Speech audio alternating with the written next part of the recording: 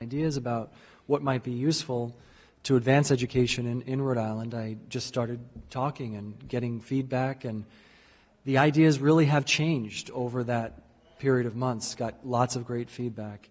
One of the things that I heard long before I came to Rhode Island was that the idea that reform, that schools can be improved from a top-down perspective, is not only something that people have deep, just philosophical concerns about, but also there just isn't a whole lot of evidence that it actually changes the things that we want to do to really improve teaching and learning. And for me, it always comes back to teaching and learning. There really is no ideology other than what are we doing to improve the way we teach and improve the way students are learning. And one of the things that I've just kind of been thinking about for a long time is what creates the culture in a school of not only excellence, but people who just want to do everything in their power to keep getting better. And that, to me, seems not only true about the way schools can operate, but it's true in every organization. It's true in the private sector, it's true in the nonprofit sector, and so on. If you really look at organizations that are at the top of their game, just doing whatever it is that they do really, really well, it often turns into a culture that either exists or doesn't exist, that we're great at what we do, but no matter how good we are, we just can always get better. We need any shred of feedback that we can get to just keep getting better. And whenever you talk about culture, you always have to talk about leadership. And I don't mean a single person as leader, I mean really a culture of shared leadership. And with that insight, and I really started looking around Rhode Island, and I just don't see us focusing on that particular variable. We spent a lot of time focusing on statewide leadership, whether it be in RIDE or in the State House or whatnot. And of course, we have excellent district-level leadership. But the idea to focus on building-level leadership and the culture of excellence and continuous improvement that building-level leadership creates or doesn't create is not something that I've heard a lot of people talking about. And in fact, when I talk about principals and the principalship, who actually the principal is the person who's entrusted with that leadership role, can't do it alone, absolutely has to do it surrounded by teacher leadership. But when I talk with people about the principal, they say, you know what, we don't pay enough to the principal. Or, you know what, it's a lousy job, nobody wants it. Or, you know what, they're just not ready for what you envision them to do. Speaking in generalities, of course, we have wonderful principals. But the idea that the principal and his or her leadership team should be at the very core of making our schools just excellent and keep getting better, it's just not receiving, in my opinion, the kind of attention that it should receive. And if you think about it, we have 15,000 teachers. The idea that we can't have 300 amazing principals out of 15,000 teachers is just bizarre to me. We can do it. We just have to talk about it, we have to focus on it, and we have to support principals with meaningful autonomy, meaningful teacher leadership teams to support that work. We just need to focus on it. So again, it's about culture, it's about leadership, it's about empowering people who are closest to the problem that we're trying to tackle, and so on. And I have some very specific ideas that I'd like to go through with you. Last piece, just as a framing remark, I'd like to make is we're having a lot of really important conversations about charter schools. And the charter school conversations, they tend to fall into just very predictable lines. Some people are for charter schools, some people are against charter schools, and everybody kind of suits up, and then we do battle over the charter school question. And what I would say is I want to look past that divide, because there's real things that the charter schools can do that traditional district schools can't do. And I don't see any reason why we have to keep that divide. I don't see any reason why we can't, if we set our mind to it, give the tools to district schools that charter schools currently have. Not to eliminate the charter sector. I'll be very transparent. I think we need the charter sector. It serves an important role. But I want to absolutely address the demand for the charter sector. We have lots and lots of people that are on waiting lists for charter schools. We can't pretend like that doesn't exist.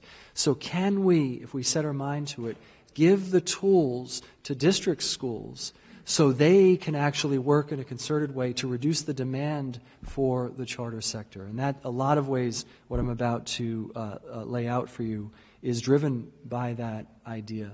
I firmly believe that the answer is not outside of the room, the answer is in the room. We have all of the talent that we need to do even better in our public school system. Absolutely have all the talent. We just need to set the right goals and then work together to make that happen. So the very shortest version is all of this is about teaching and learning. It's about instruction. And there are just certain things that we can do together to improve teaching and learning. We can take a look at, and we've been doing this work for the past 5 years. We'll continue to do this work. It's about having meaningful and challenging grade-level learning expectations for students. It's about having measures of student progress that are comparable across communities. It's about holding the adults accountable for progress.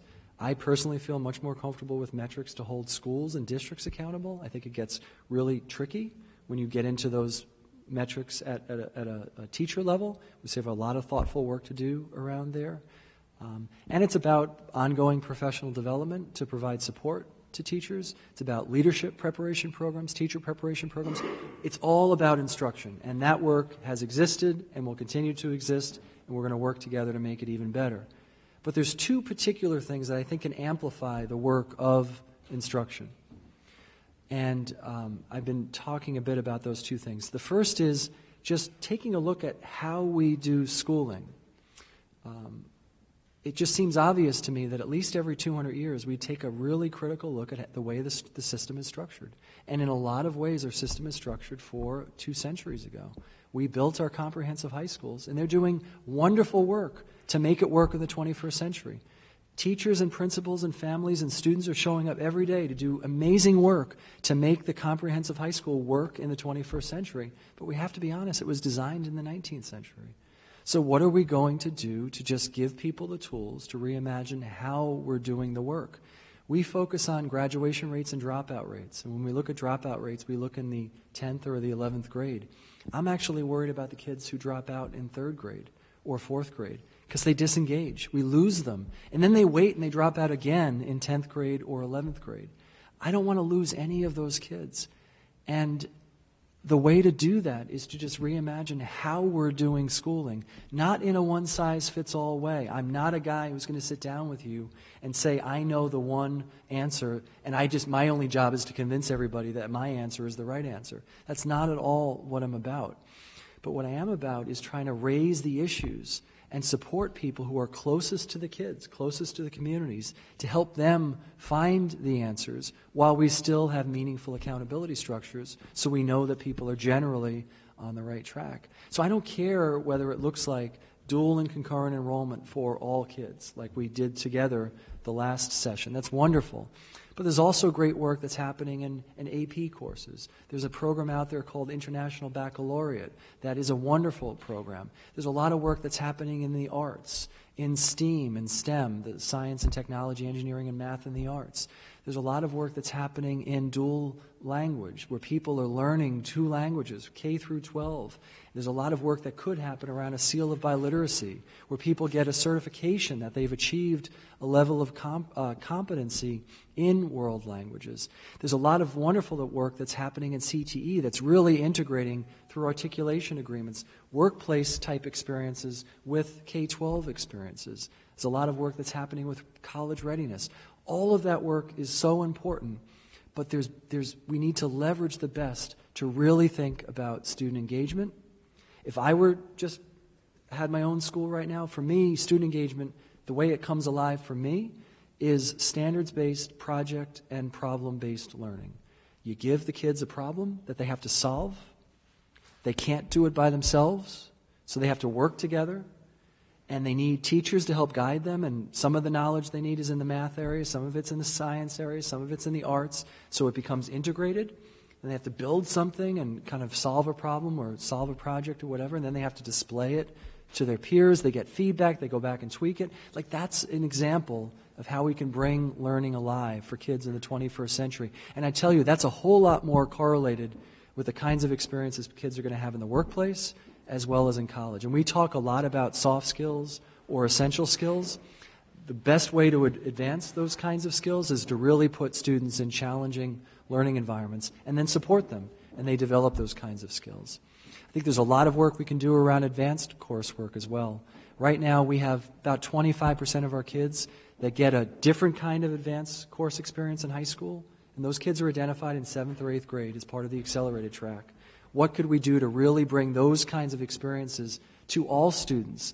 Not in a sense that they're all going to pass a test score at a certain point, because there's really value in persisting through difficulty. Even if you don't pass the test, there's value in persisting through that difficulty because you challenged yourself. You had to get creative. You had to ask questions. You had to rely on supports. You had to navigate your way through. That's the kind of thing that we can do reimagining schooling. Advanced coursework, and then also the personalization that we bring to the table. The other way to really amplify the work of instruction is what I would just call empowerment. We really need to empower the people who are closest to the schools that we're trying to support. Now, one group of those people are the schools, the school empowerment, and I'll talk with you about school empowerment. But in my opinion, we can't just do school empowerment if we don't also do family empowerment. We really have to get into the habit of just working at this together as a partnership, families and schools working side by side in a deep way, not in a way that we had a family night or we had a parent night and 5% of our parents showed up or didn't show up, in a much, much deeper way. So very, very specific. We have language that we're developing around a potential legislative package that, let's just call it a school empowerment package. Completely voluntary. Completely voluntary. Even if you folks and the general and the General Assembly and everybody in their wisdom finds that we want to do this together, nobody may decide to actually take us up on it because it would be completely voluntary. Because I really believe that if you force people to do it, it's like the Heisenberg principle. If you measure it, you've changed what you're measuring. If you force people to do it, you've changed it. So completely voluntary. And by design, this package, voluntary, would put on the table at the same time the things that literally for the past 40 to 50 years people have been saying, this is what we need to improve our schools. Now, there's different people sometimes. Sometimes what the families have been asking for are different than what the teachers have been asking for, which is different than what the principals may have been asking for. But it's designed to do exactly that. At the same time, put all of the pieces on the table as a package, and it's voluntary, completely voluntary. So everybody gives a little bit, everybody gets a little bit. And that's typically the way compromise works. Everybody gives a little bit, everybody gets a little bit, and you make it voluntary. So what are the four things? What would RIDE give? What would the state give? We would give what we've been hearing for years, extreme regulatory freedom. Whatever we can waive, we will waive. And the way the language is structured, it would literally just list the things that we can't waive. Health and safety things, constitutional things, and so on. Anything else, if it's tied to that school needs it in order to accomplish what they want to accomplish, we would waive it. Now, I'm very clear that this is not about waiving accountability, but we can absolutely talk about the metrics to measure accountability. We have a perfect opportunity to reimagine the metrics that we're using for accountability. I am not looking to just cut off anything goes, no adult responsibility, but it doesn't make sense to me to hold people accountable if we don't give them the autonomy and the authority to actually impact the work that they're doing for which they're being held accountable. So complete flexibility around regulations. Anything that we can waive, we would waive. And when I say we, not RIDE, we would not be approving this. This would be a local process, which I'll talk about in a second.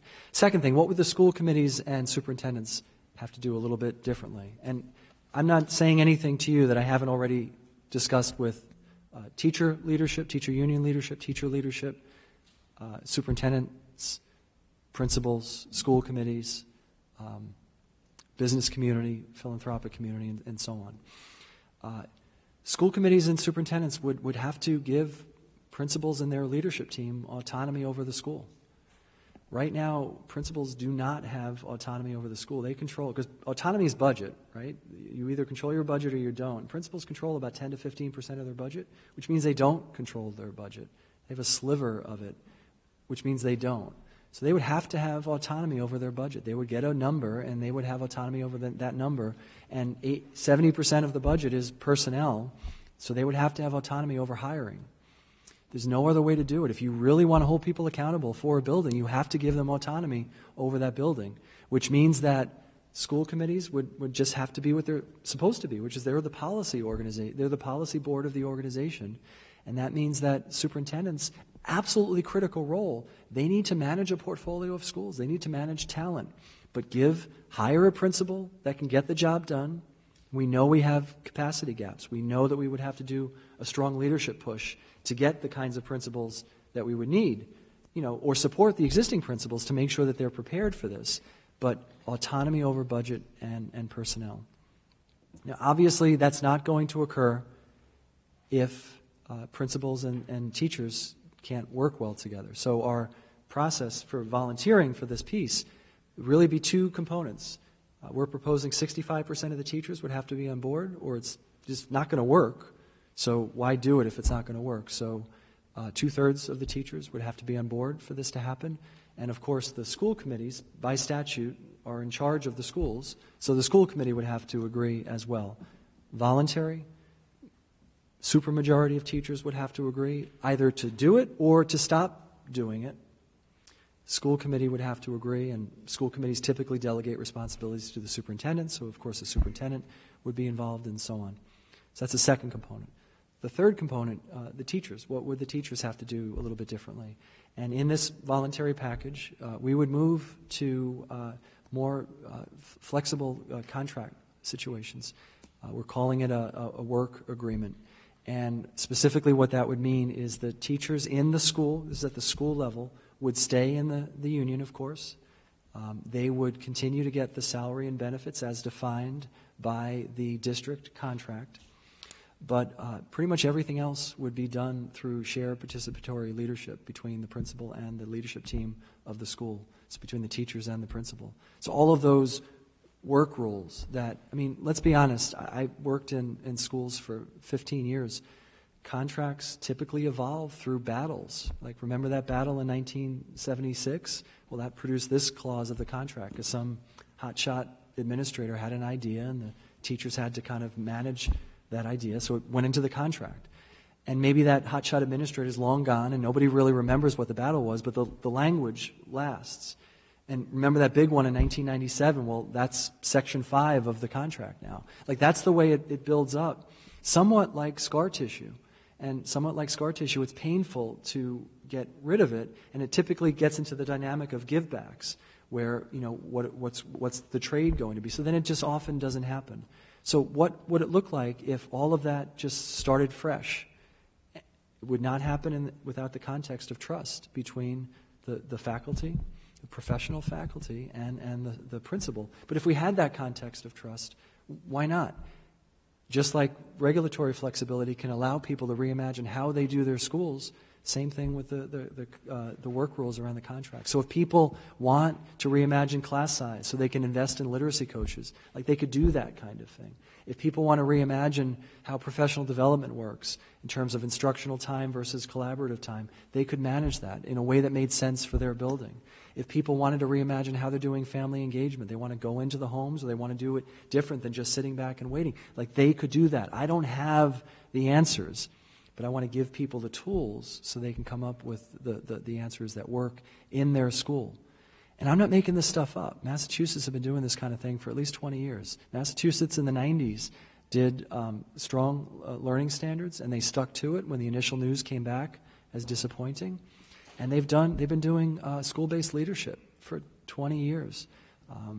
This is the way, this kind of leadership culture is the way that organizations work. The last component, and this is the one that's raised the most eyebrows, is I just don't believe that you can elevate school empowerment without also elevating family empowerment.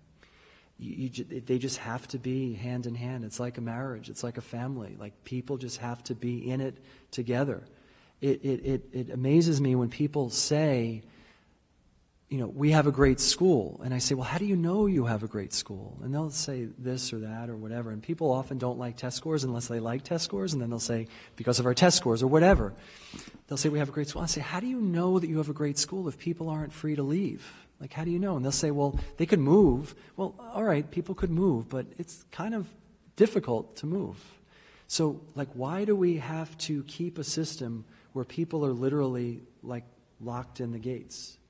And if we just start thinking about it, what might it look like if a school serves its residents first, but then if they have extra seats, and they have the interest, why couldn't they open their doors and open it up to inter-district choice, district to district? And if we just could create a little bit of space, then maybe we would just create some space for some innovative practices, things that just can't currently occur right now. Not that I can dream up what should happen, but they can dream up what should happen, and so on. I'll give you a couple of examples. But specifically the way it would work, totally voluntary. The school empowerment piece voluntary, the open enrollment piece voluntary. The local community would say, we've got extra space, we want to open the doors. There's some risks, so the way we would manage those risks is you could set admission criteria for the program. The admissions criteria would have to be tied to the program that you want to open up. So if you want to open up an art design program, then you could have admissions criteria to that program that were tied in a non-discriminatory way to an art design program. If you wanted to open up a accelerated computer science program, same thing, you could have admissions criteria. So it could be a rational set of admissions criteria, but could not be discriminatory, for protected reasons and so on. And then transportation, the way we're proposing it is, if the student wants to go to a different district and it's available. So the way this could work is the families would have an affirmative right to leave the school, but they may actually have nowhere to go unless somebody decides to open their doors because they have the capacity and the interest. So there's a lot of things that would slow this down. Most people want to go to their neighborhood school. Most people don't want to leave their neighborhood school. So transportation, if the student wanted to go to a school in the same transportation region, then the transportation would be covered by the receiving school through the dollars following the students. And obviously this isn't going to go anywhere if you don't think that we propose a viable fix to the funding formula issues. But the dollars would follow the students, district to district, and transportation would be covered within the region by those dollars. If the student wanted to go to a school in a transportation region outside of that region, the student would have to be responsible for transportation. Again, there's a lot of things designed to just slow this down and so on. So let me give just 3 examples of things that just might become possible if we were to go in this direction. First is student mobility. About 1/3 of student mobility occurs in our urban districts, about 1/3. And if you talk to a teacher in an urban community about some of the biggest issues that they struggle with in order to do right by their kids, they'll talk about mobility. They'll talk about students that move within the school year multiple times, between school years and so on. All the trauma and drama, personal, academic, that occurs when that discontinuity occurs in a child's life, whether the instruction wasn't aligned or the family is just in a bad spot or whatever. And 1/3 of our mobility occurs in the urban context, and that's the biggest complaint, one of the biggest complaints that teachers talk about. And our urban schools are contiguous with each other. Central Falls, Pawtucket, and Providence are contiguous with each other. Sometimes literally the kid might have moved 2 miles down the road. They might be able to see their old house, and we, the adults, force them to go to a different school. As adults, we create one of the biggest issues that we're struggling with in our urban schools. We can fix this. We can just allow the student to stay in their school even if they move. And it's not just an urban phenomenon. You think about any of you or your friends you wanted to move in 9th grade, and your daughter or your son was just horrified by the idea of starting over. Again, could we just give a little bit of space for some interesting things to happen that currently just can't happen? Next example, School for the Deaf. It's just a small example, but I think it applies in lots of different contexts. School for the Deaf is a small school. They serve about 80 kids. They are a bilingual school. They see themselves as a bilingual school. They teach American Sign Language and English. Out of their 80-so students, maybe they have 30 kids that have siblings. And those siblings might want to learn American Sign Language too, so they can communicate with their brother or their sister. Believe me, it happens that families can't communicate with each other. I have a sister-in-law who's deaf, and her siblings can't communicate with her because they did not have the same kind of quality exposure to American Sign Language. So they have extra seats, they would love to take in kids, siblings of deaf students, so they could help them learn American Sign Language. They can't do that currently. Now, yes, they could form bilateral tuition agreements with all of the sending districts, but there's about 30 different sending districts. That's a lot of bureaucratic work. We could single-handedly allow for that to be taken care of. We could make that happen. Now, so then people say, well, why don't we just legislate that the School for the Deaf, if they have seats, can take in siblings? Because that's just one example that I've thought of. I guarantee there's a dozen examples out there that we haven't thought of, that people aren't even thinking of because they currently don't have the flexibility. So let me just pause there and we can really get into the idea. But at a really fundamental level, I really believe that we can, and I met with a group of teachers. There's a group called RITAC, which is a legislative entity that was created in different times that requires the commissioner to meet with a group of teachers. And I love it. I love having the opportunity to talk with them. And I met with them, and I laid out the pitch. I wanted their feedback. And they looked at me at the end, and a number of the teachers teach in urban communities. They looked at me at the end. They said, you know what, Ken? If you just proposed open enrollment without giving me any tools to do my job differently, you'd be killing me. You'd be cutting the legs out from under me. Everyone would leave our school. And they gave some examples. People would just leave. But, and this is from teachers, I'm quoting, but if you give me the tools to build the schools that we think are best for our kids, we can build schools that nobody will want to leave. That's the dynamic that I want to try to help create. It's about leadership. It's about collaborative processes between teachers and administrators and families. I want to give them the tools so people can build environments that nobody will want to leave. And if we can do that, we don't have to fight over charter schools versus district schools because the demand for charters will go down because districts can meet that demand. They have the talent. We have the talent in our schools. We just have to unleash it. I'll stop.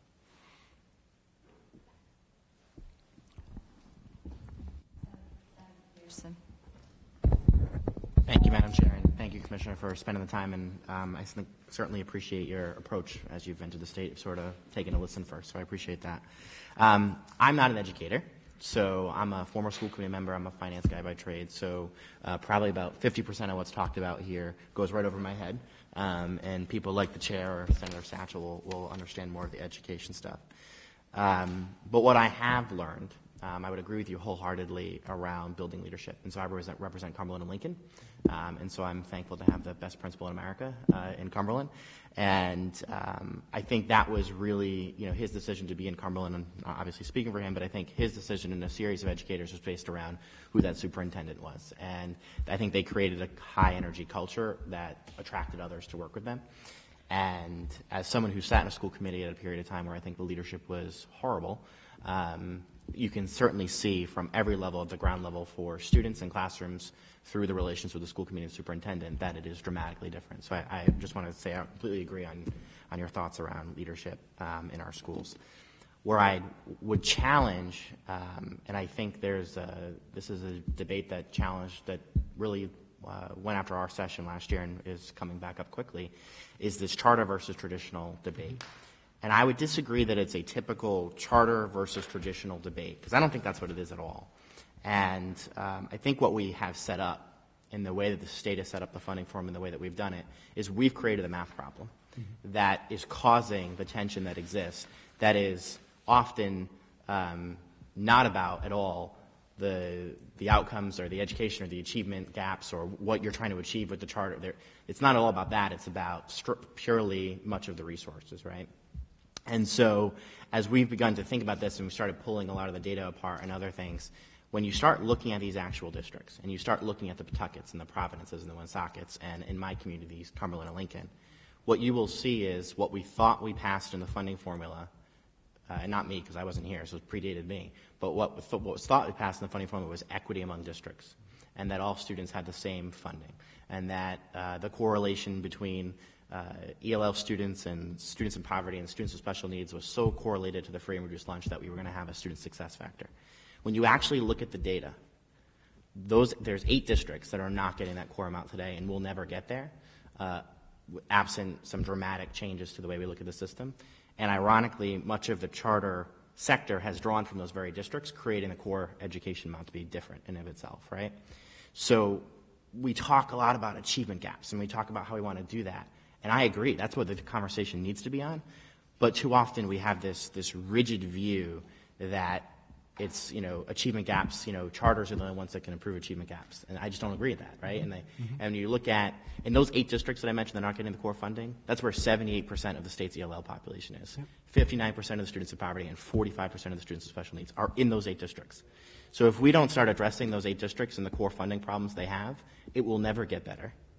And I think the conversation we need to have is a larger conversation about how do we improve student achievement overall, and particularly how do we remove this charter tuition issue from local communities, because it's just making their core problem worse.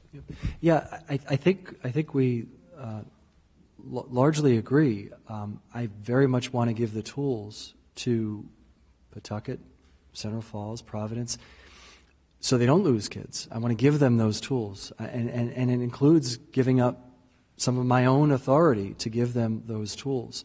And I really believe that wrapped up in those tools is the kind of leadership talent that you mentioned, like Alan provides in his school, so we can improve instruction. I met with the Dyslexia Commission yesterday, and you can't think of a clearer situation where, like, there's an instructional answer. Students who have differing levels of struggling with reading in complicated different ways. Like, it's not just a proficiency or not proficiency. Dyslexia is much more complicated than that. Some students have issues with fluencies. Some students have issues with decoding, phonemic awareness, whatever it might be. And we had a really good conversation, and there is a science on how to approach specific reading difficulties. There's a science to it.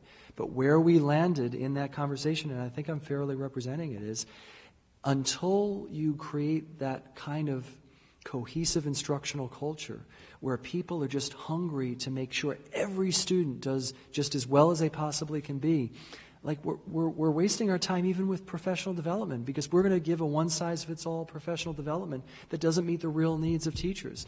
But when teachers tell us the PD that they need, and they have the authority to create and support the kinds of PD experiences, then we'll really make instructional improvement. So I absolutely want those 8 districts to be supported just as much as we can. I just believe that the way to support those districts is to really give them the kind of empowerment structures that we're talking about. I do not believe we have a workforce problem in Rhode Island. I believe we have a leadership challenge and we have a structural challenge, and I'm proposing that we address both of those. Madam Chair, if I can just follow up on that. Do you want to continue? If I can. Go ahead. So I 100% agree with you on tools. Mm-hmm. Tools is a great thing, and I don't disagree with anything you said, but what I would tell you is this, is when you look at the actual numbers of what and I'll give you this deck that we have here so you can look at this later, and I know we've been trading time to meet together. When you look at these numbers, and Pawtucket students are being shortchanged $3,500 a kid, or $35 million, Providence, $61 million, Cumberland, $6.8 million. Regardless of the freedom we give, if the money's not there to support the math interventionists that you need, the money's not there to support the after-school program, the money's not there to have the ELL program you need, it won't work, right? And so the debate that we have, I think there's a, to me anyway, this is a fundamental foundation that if you don't have the resources as far as cash to compete, doesn't matter, Gotcha. Right? And I think there's just one piece I don't want to lose in the conversation, that we decided to have a core instruction amount so that every student had their equity. We need to make sure they actually have it, or we need to tear that core instruction amount back apart and say, Why do they not work? Gotcha. So I'll leave you with this because you probably haven't seen it, and I'll give it to that. And thank you, Madam Chair, for your indulgence. Absolutely. So we have the banker's take on things. Yeah, I'm a finance guy, not an education guy. I wanted to touch on the dyslexia because I do consider that a very important aspect of education, because I agree with you. If children cannot read by the third grade, they are going to check out and they are going to drop out eventually or become a behavior problem. Mm-hmm. What are your feelings on, and I've been thinking about this for a while, I've been mulling it about, having a dyslexia charter school or special school? People could perhaps bid on it. Mm-hmm. So much the same as we have a school for the deaf, we could have a school for dyslexia, so that those children could be immersed all day long. It would be statewide, and they could have the autonomy that you're talking about. The money would follow the child. What do you think of that? I think I met a woman yesterday at the commission meeting, and she had to send her child to Buffalo to get the kind of help that she felt her child needed. I think it's a very interesting idea that we absolutely should talk through. My only concern would be I think that there's stuff that we need to do for all schools to help them understand the challenge of specific reading difficulties and address those challenges, but there likely will be a sizable number of students who really do need a unique learning environment to address that, and a specific school could potentially help address that. We very much welcome having that conversation. And I know it's complicated. I know, like, as far as Cranston, we're very involved. They did a lot of professional development for Wilson training, which alleviates a lot of the problems. But, I mean, that's probably 90% of the students, but there's still like that 10%. But I think most schools, and I'm only familiar with Cranston, but I know that they do the professional development, and they are doing Wilson, and they do different reading programs for children. But I think it might be something that we might want to explore going forward. Sure. Senator. Thank you, Madam Chairman. Commissioner, thank you for coming today and sharing your thoughts. It's sort of like stepping into a whole new environment in terms of having a new commissioner, new thoughts and new ideas. And it's sort of like being in a church where you have the spiritual leader and then you have the Board of Trustees that raise the money.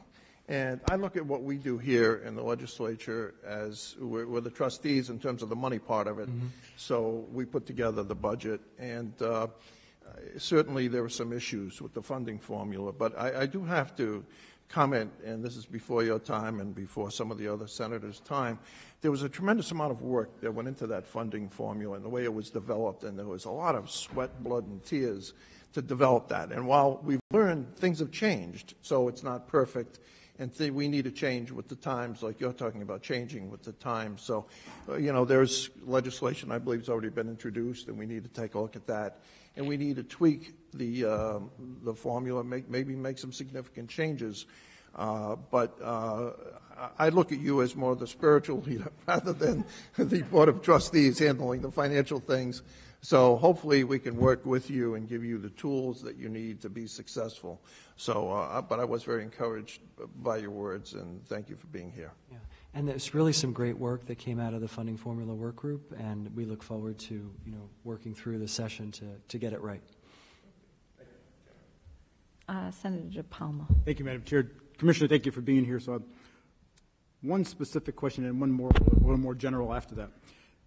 And I think I have it in my desk. I don't have it here. I believe Providence has school choice today. I think the application you fill out when you sign your child up for whatever grade it is, you identify your I'll make it up, 3 or 4 choices. And I think at the time it was one of the charter schools or mayoral academies, whatever's on the list. And I realize you've only been here a year, so the honeymoon phase is over. It's time to we're moving on from that phase. What has Providence learned or not learned? And I understand and appreciate some of the challenges Providence has, and it's also a case of so we talk about teacher equity, and I had to wrap my head around that when I went down to a conference, in fact, with Marianne and company about teacher equity. It's like, well, no, it's student, but it's teacher equity in the eyes of the student, right? And if Senator Metz was here, he would say your education shouldn't be gated on the zip code that you live in. So Providence has had that for a number of years. Like I said, the blacked out application I have in my office is at least 3 or 4 years old. What have we learned from that, and what's different with what we're thinking about here?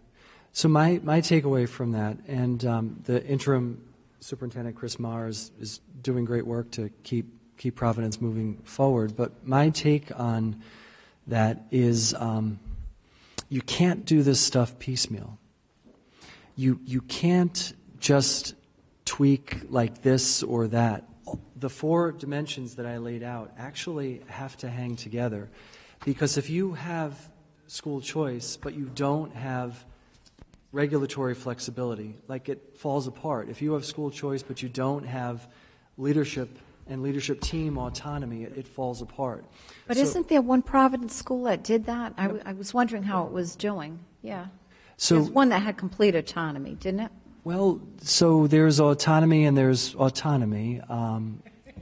But even in that instance, even where there was an unprecedented level of autonomy at the district level, the state wasn't, in on it in terms of really offering up some of the regulatory flexibility. So I would say, yes, Providence has done some things that we can learn from, including looking at things like flexibility around contracts, including looking at things like enrollment flexibility. It's still intra-district choice. It's not inter-district choice. And they've also done some reimagining schooling work with the High School 360 and so on, with some teacher and student design teams. So they've done a lot of the things that we can learn from. But what I'm suggesting is, if we do it together and we don't just try to learn from Providence, but we try to learn from anyone that wants to take us up on the offer, why not give them the option to take us up on the offer? So a follow-up on that, and I'll get to the second part.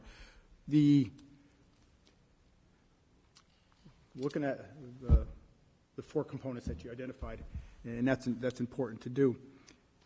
And we always think about, and we'll all say this, I try to take a fair amount of time to spend thinking about what are the unintended consequences. Mm-hmm. So we know what the intended consequences are.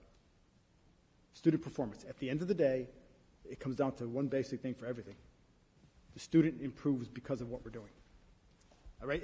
We have to be able to shape it into something that, it can't be 17 things. It's what's the one thing that, at the end of the day, I'll just say it from an engineering perspective, I can measure. That we know whether we're moving down the path or not. And it's student performance. So in light of that, and everything you've laid out, I think is phenomenal. I really do.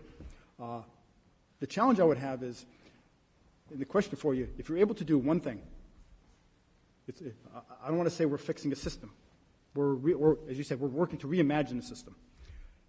If you're to do one thing first, what's the one thing that you'd want? 15,000 teachers, 300 principals, and I think we have about 140, 150,000 students. Is that about right?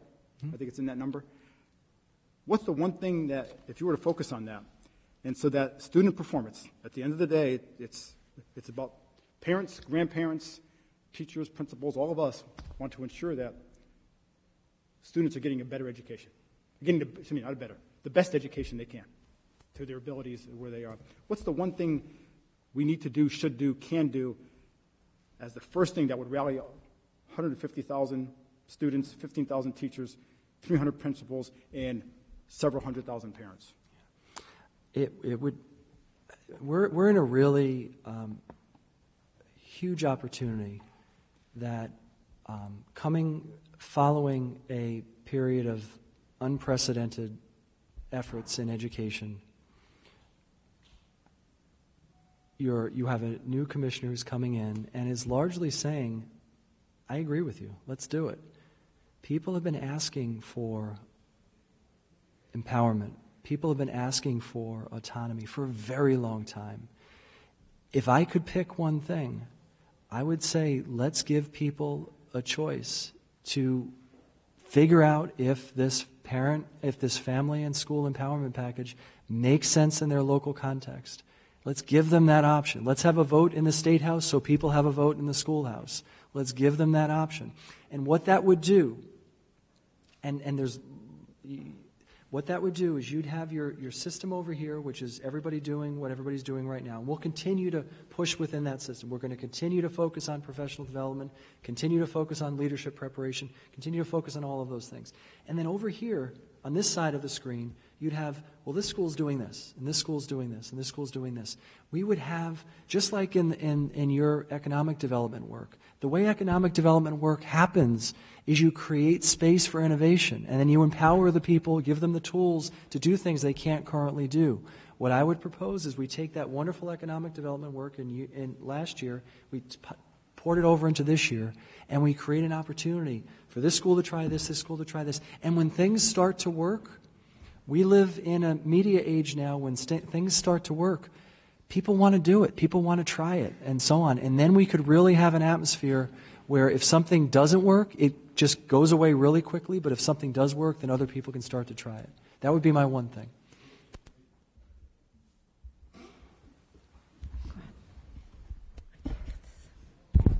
Thank you, Madam Chair. Dr. Wagner, Senator Palma asked about the unintended consequences of this choice movement, and he mentioned Providence and how they have the interdistrict choice in Providence. I'm worried about the unintended consequences of a place like West Warwick when we're in a 5-year fiscal stability plan, and we have local leaders that are worried about the tipping fees at the dump going up. How are we going to be able to stabilize our 5-year plan to account for that? And now with the possibility of this plan coming through, we run the risk as, we for all intents and purposes are an urban population. We were labeled as a core urban district, and then all of a sudden we got dropped from that label. We could be in a situation where we see an exodus of students. Yep. Are there any discussions going on? Do you have any contingencies in mind where if there is a problem like this in a town like West Warwick that's fiscally in trouble, or a town like West Warwick where this choice movement has the potential to destabilize the overall financial situation of the town? Are there plans in place, or has there been discussion about how RIDE will step in and help to both help the town stay stable and help these kids to have their choice? Yeah. So it's a absolute great question, and even though I said we're not proposing that RIDE approve these things, that these things would be approved at the local level, because it's not our version of empowerment, we are proposing that RIDE has a shut-off potential if something's going horribly wrong, whether on the school side or whatnot. So I think that's an important point, and I made myself a note just to make sure that it stays in there. The other thing, though, and this is always happens, where on one side you can see risk, there's also the potential to see opportunity. And what I would say that if a person in West Warwick is concerned about the risk, I would ask them at least to consider the potential opportunities, which is you folks just are at the top of your game, and maybe this is a way to help address your dwindling enrollment issue in a way that doesn't pillage your neighbors, but in a way that really serves in a complementary way. Because in some ways, and I've said this to the charter sector, in some ways the charter sector actually has the most to lose in this idea. Because right now the charter sector has a corner on the choice market. If anybody wants choice right now, there's only two places they can go. They can go to the charter sector and also CTE. We currently have CTE that's statewide. But that's it. So with what I'm proposing, West Warwick might actually be able to create, and I believe that you folks have the talent to create, things that other people would want to go to. So you might lose some because somebody else has this kind of innovative program, but you might actually gain more than you lose. And you've got people right across the river, East Providence, they're bursting at the seams. So there might actually be some opportunities for some win-wins to happen. So I would just question the assumption that this kind of idea is a net loss. If anything, I'm trying to give people the tools so it actually could be a net gain. And people really get, because when we say one size doesn't fit all, and we say it in the assessment context, I agree. But one size also doesn't fit all in the school context. There really are differences. Chair, to your point about dyslexia, there really are differences, and this might just create some space for those differences. I agree. So I have a question. So, Commissioner, we know that charter schools have after-school programs, which parents absolutely love. They have the full day K. Would the schools then have the ability to raise money the way charter schools can raise money from out of the district? They would be able to raise money for, say, like an after-school program so that the children could stay in school until 5 o'clock. That's a great question, and that goes exactly to the point. Like, I won't think of all these things, but your wheels are turning, and you're thinking about. They always turn. And they're thinking about after school programs. And I met with the BIF folks, the Business Innovation Factory folks, and they're like eyes lit up, and they said, "Oh, this is." What they said is, Ken, we have people who want to partner with schools. They want to. They believe in their community. They believe in their schools. But right now the risk is just a little bit too, it's vague because they don't know exactly who they're partnering with. Are they partnering with the region? Are they partnering with the state? Are they partnering with the district? But they said if you can parse it down that this school actually has the kind of flexibility and autonomy that you're talking about, that dramatically reduces the investment risk for a philanthropic partner or a business partner because they know exactly what they're getting and what they're not getting because they know where the accountability lies, where the authority lies, where the flexibility and autonomy lies. So I would suggest, and it was really their suggestion, and they said people like us can help serve as a broker for people who want to do this and people who want to support this. So I would say absolutely. If a school wants to really build upon, there's a lot of work around community schools where schools start to offer health services or after-school program services. This is the perfect space where you could find those partnerships, school partnerships, to build those kinds of programs. That doesn't mean that the rest of the district suffers because, first of all, every school in the district could have the same flexibility if they want it, but success breeds success. Like when people start seeing things working, then more people want to make it continue to work. So all it would take is one school that really cracks the nut on how to fund and support a high-quality after-school program, and then it'll grow. It has the potential to expand.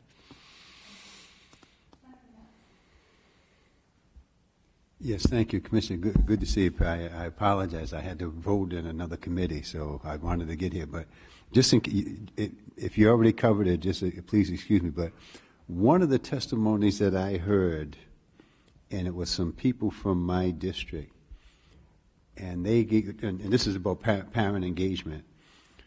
And what the mother said, or the aunt, there was two guardians, two parents, and they didn't do so well in one school, but when they went to the charter, they did well. And it really stuck with me. One of the ladies said, "It's not that I didn't want to help my child, I just didn't know how." Mm-hmm. So this particular school that they went to trained the parents to be able to help the kids with whatever it was. So what type of, if you covered it, please excuse me, but I was very interested in her comments because she was there advocating for the schools where her kids were doing well. Yeah. I think I totally agree with you that our effort to support schools has to go hand in hand with our effort to support and empower families. And I would just suggest that it's an outgrowth of leadership culture. When the leadership culture of a school, and when I say leadership culture, I mean the principal coupled with his or her teacher leadership team, when they believe that they will be more successful if they truly engage with families, they will make it a priority to fully engage with families, and they will figure out how to do it. And I actually just want to make it easier for them to figure out how to do it. So, for example, if they want to have one fewer instructional day because they want to do some sort of parent academy over the course of a day, like they should have that kind of flexibility if that's what makes sense in their local context. If they want to do an alternate instructional environment so their teachers can go to a workplace environment or go to a home environment to fully engage with the families, they should have those kinds of opportunities and flexibilities. If we view family engagement as we call in our school calendar, we post parent night, and then we sit back in our offices and lament that only 2% of the parents show up, we will never get serious about family engagement. If we think out of the box about how to do it, and we give people the tools and flexibility to do what they want, then we can really transform parent and family engagement.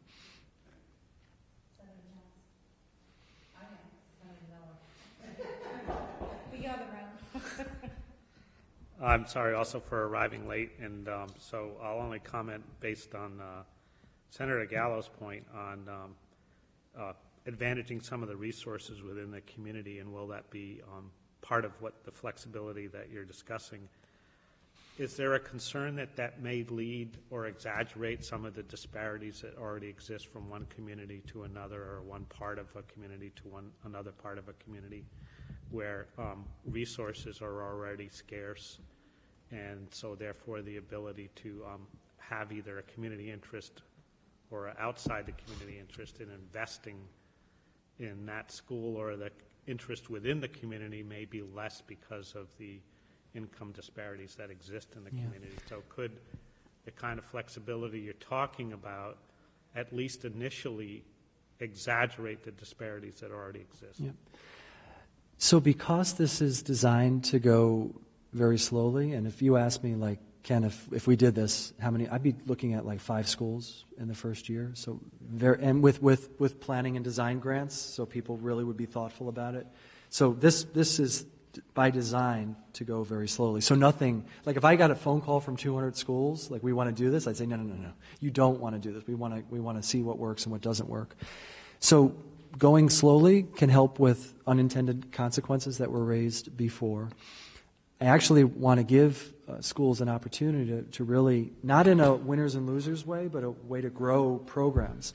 Like, when was the last time we talked to an urban school principal and said, we want to help you grow your program? Most urban school principals are just petrified about keeping their program going. I want to actually help people grow the program. And then the last thing is, when we talk about disparities, there's actually very noticeable and persistent within district disparities that actually already occur. Because I mentioned before, about 70% of the budget is often payroll. Schools currently do not get their per student allocation. They don't. What happens is districts get the total amount of money, and they redistribute the money, in some ways largely to cover payroll. So there's actually disparities within districts just like outside of districts. So I just want to help give people the tools to address those issues. Senator DePalma. Thank you, Madam Chair. Thinking more about the expanded school choice piece, and in a way we potentially fund it. Thank you, Madam Chair.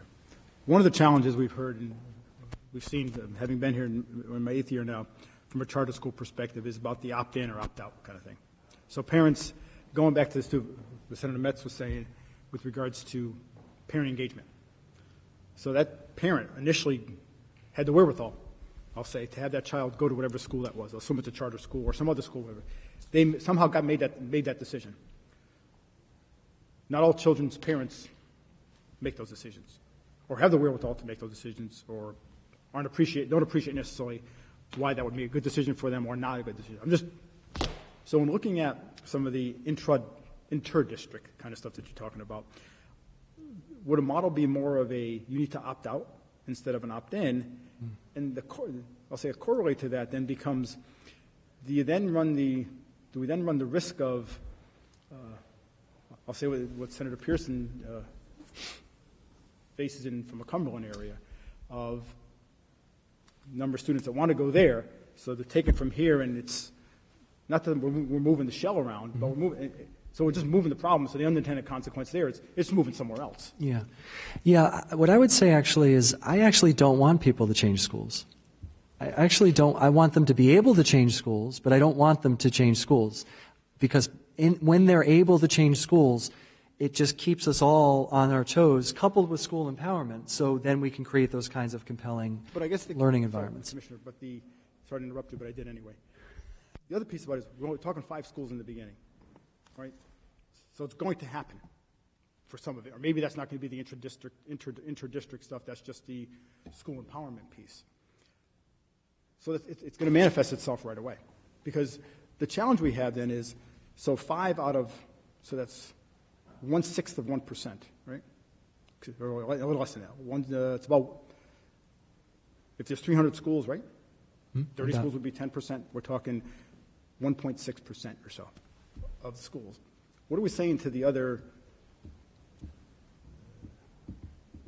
It was about, 98.4. Yeah. Or I was really trying to look at number of teachers or number of Yep. students or number of parents that are saying, hey, what about me? Yep. So the way family networks work is most people don't. It doesn't matter how affluent you are or how educated you are. Most people don't do comprehensive research on a particular problem. Most people talk to their network, and when you talk to family networks, they have definite opinions about their schools, and most people really like their local schools. That's true nationally, it's true locally. Most people don't like other people's schools, but they like their schools, and that's just a phenomenon that we've seen forever. I do not anticipate there will be, most people want to go to their neighborhood schools.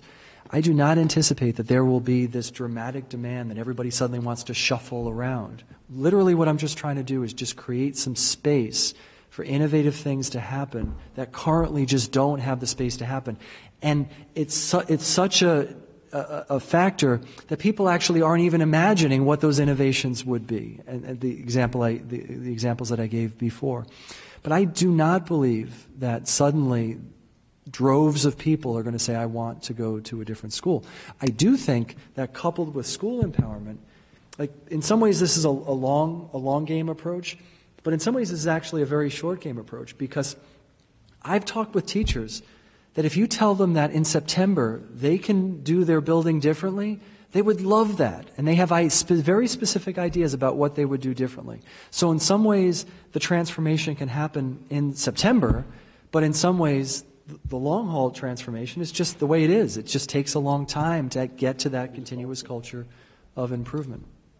So I appreciate. It's like, can I just give one example? Sure, absolutely. It's like the starfish example. You know the parable, the guy who's throwing starfish into the ocean, and somebody comes up and says, there's so many of them, why are you even bothering? And he picks up the starfish and he throws it in, and he says, well, it mattered to him. Like, we can change kids' lives now, but the system is going to just take some time to really have the innovation and leadership culture work its way through. I want to be appreciative of the time, but just to follow up on that piece. So we've seen it from a charter perspective. So I believe everything you're saying, and I believe this is going to work. So those 5 schools that are doing this are going to be the Mecca. They're going to be where people want to go to. There'll be waiting lists for folks to want to go there. So the part of it is, and let's assume they are successful. Why would we do it otherwise, right? And we'll measure ourselves along the way, and we'll be accountable to doing what we're doing. So you will have these waiting lists for parents and students to want to go there to raise student performance to the best of their ability as quick as possible.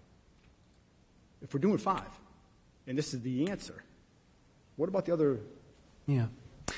So that 295 schools that are saying, hey, what about us? That's an interesting question, and I've gotten it a few times. Like, if this is the answer, then why not make everybody do it? And Make everybody do it. all right, but why not? And my response would be, we haven't even tried this. We don't know if it's gonna work. So I'm inherently like let's give it a try. I do believe that if this does start to work, it could be 5 schools in the first year, then it might be 10 schools in the second year. I do want to clarify, though, a school could be an empowerment school but not choose to open their doors. Like, that may not be right for that school, and it really is about the local decision. So a school could be an empowerment school that's going to do things differently, but they're not an open enrollment school, or they could be both. If you're, let me pick on Cumberland, Senator, if I may. If you're one of the Cumberland schools that's losing students, absolutely you're going to say, bring them on in. Why? Okay. Because it comes down to, unless we solve that money issue, as Senator Pearson and Senator Satchel and others have been working on, and Senator Gallo for an extended period of time now, we're just, the problem that we have today, the unintended consequence. The funding form, I think, is good. It needs to be modified, needs to be changed to address all the nothings in the periphery, for all those dials that can be turned. It'll just manifest itself somewhere else. Yep. So you're absolutely right. We have to address people's concerns around the funding formula. I absolutely agree with you. However, I just want to caution us not to assume that the arrow is unidirectional. Like, if this is really about investing in our districts and our district schools, I'm assuming the arrows will be bidirectional, because this school will do this really well, and this school will do this really well. And believe me, people are not sitting on hundreds of extra seats. West Warwick is an example of having more open enrollment and they're going through some really tough decisions locally. But most people are not sitting on 100 extra seats. They might be sitting on 5 seats or 10 seats. We do not have a lot of excess seats, and those communities that do have excess seats are in the process of thinking about schools. So I'm really just talking about opening up the space a little bit for some innovative things to happen and to elevate family empowerment while we elevate school empowerment. Senator Pearson. Thank you, Madam Chair. So kind of interesting to your thoughts around school empowerment and principal empowerment, teacher empowerment. You made a comparison point to Massachusetts earlier around the standards and how they've measured themselves over the years. And clearly, I think we'd love to be Massachusetts when it comes to education. So maybe are you drawing, so for some of the stuff around empowerment at school level, building level, you're drawing some comparisons to things that have worked in Massachusetts and maybe what's worked in Massachusetts well and maybe what hasn't worked in Massachusetts, maybe we don't want to repeat. Yeah.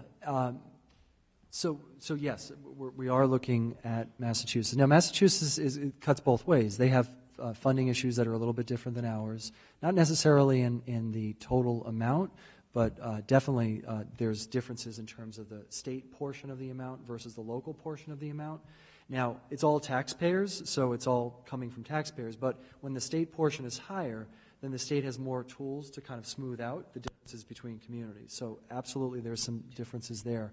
But Massachusetts, for the past 20 years, has been doing higher standards work long before the Common Core came along and so on. And they stuck to it, which is that's the lesson from higher standards. You have to stick to it. I've tried very hard to just lower the temperature around tests and so on, so we could just stick to the instructional work and not fight over the evaluation or test work. So they did that. They did school empowerment in an important way. To my taste, it's a little more bureaucratic than I would like. The state is more involved in Massachusetts empowerment than otherwise. And they also have interdistrict choice, again, in a slightly more bureaucratic way. That you actually have to apply to become an interdistrict choice school, and it's kind of a privilege, a designation. I actually want to give choice options to schools that traditionally would be considered lower performing, because I want to give them kind of the tools to grow their programs. So there's some differences, but they've done this kind of work. And it's also a leadership culture. If you just peruse the leadership journals, a lot of these themes are in just leadership literature, not just in the school sector. All right. Thank you, Madam Chair. How would you choose which 5 schools would get I that wouldn't. chance? That's the beauty of it. I Who wouldn't would? choose. Who would? They would. I'm serious about empowerment. No, I'm saying no, there wouldn't just be 5. Say there's 10 schools Yep. that apply that want to be choice. There's no application. So who does it? Yep. So this is one of the things that actually the union leadership surfaced very early on, because in some ways this idea floated a few years ago. It was something called a Vanguard proposal. And one of the reasons why at the time the union didn't feel uncomfortable with it, I think I'm representing this correctly, was because RIDE would have been the designee of who got the privilege and who didn't get the privilege. And there was a concern that I actually sympathize with, that then we would impose our vision of what it should look like, as opposed to really respecting the local voice of what it should look like. So this proposal, by design, is we would not choose. There would be a local process. I pretty much outlined it for you. The school committee would have to agree, because they, by statute, own the school. And the teachers would have to agree, because if they're not on board, it's not going to work. And we have a 2/3 thing. If they do that, and then we would put out regs about like what a plan should look like, what you have to articulate, your mission and your financial plan and those kinds of things. But it would be approved at the local level, and we would not be involved other than trying to support the work and trying to make connections and so on. What I did mention before, we are proposing that we would have a shutoff if something was going horribly wrong. We should have the ability to shut it off, but we're even wording it in extreme circumstances. So this really is about local empowerment. So there could be a lot more than 5. Yeah, but people have questions, people haven't done the planning. How do you line up 2/3 of your teachers to want to do something that sounds like science fiction? There's going to be But some now, time. what's that school in Providence? Because I remember a Cranston social worker going to a school in Providence where the principal was able to select every faculty member and had complete autonomy. As far as I remember, do you know the name of the school? Yeah. So I'm not sure of the... Chamber? No, not Hope. So there's, yeah. Pleasant View? Okay. So there's two experimental high schools. Because I'd love to know how that's doing. This wasn't high school. For some reason, I thought Yeah. it was middle. So there's been two things that have happened in Providence. One is the teacher and student designed high schools that just opened this year. Yeah. And then the other, there was some work that was done a few years ago, UP, which was an attempt to try to reimagine the way partnerships and contracts worked in local schools. Okay. And my understanding is it worked for a bit, and then there were some concerns about the district supporting some of the professional development work that was part of the agreement, and then it kind of phased out when the superintendent changed and so on. What I would suggest is that we can learn from those lessons, and I would also suggest that it wasn't as comprehensive as what I'm proposing. Okay, thank you. Senator Metz, the real Senator Metz.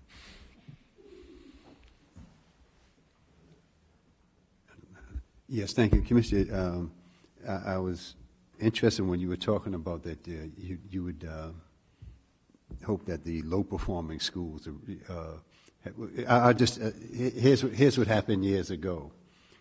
There was some low-income parents over my way that organized, and they made a school, the model school, and put a lot of resources there. So the next thing you know, the kids from my neighborhood got bussed out, and kids from across town got bussed in. Mm. So I'm very concerned, whatever school, however it shapes out, that there's equal access and equal opportunity, so that doesn't happen. Yep. And I saw it happen. There's a history of that. Yep. And in our language is the idea that schools serve their residents first. If, after accounting for their residents, then they have extra seats, then they could choose to make those extra seats open for other schools or other districts. But absolutely, I really am a believer in the neighborhood school. I really am a believer. I'm just trying to give some tools to the neighborhood schools so they'd have to serve their residents first. This is not a proposal for reshuffling and everybody goes to a different school. It's not like that at all. Other questions? Okay. Senator Satchel. I don't have a question. I'd just like Comment. to finish with a comment, if I may. Dr. Wagner, I just want to thank you for being here tonight, and just want to thank you for the work that you're doing right now. And we had met previously, and we don't agree on everything. But one thing that I will say, and I'll say it on behalf of the people that I teach with and the people that I've talked to, first of all, your approach to doing things in comparison to your predecessor is a lot different on so many levels, and I want to thank you for that, first of all. I think that what you're doing in terms of communicating with educators and really trying to build a coalition, I think that, it's going to go a long way. And I want to just say, as an elected official, as a leader, but also as a teacher, I personally appreciate it. So I just wanted to thank you. Thank you. Thank you, It Madam means a Chair. lot. Thank you. Thank you. We all thank you for coming this evening Thank you for having and me. having the open lines of communication and having dialogue. I want to thank you very much. Great. Do you have a And we should motion? talk about that school. Thank you for the deck.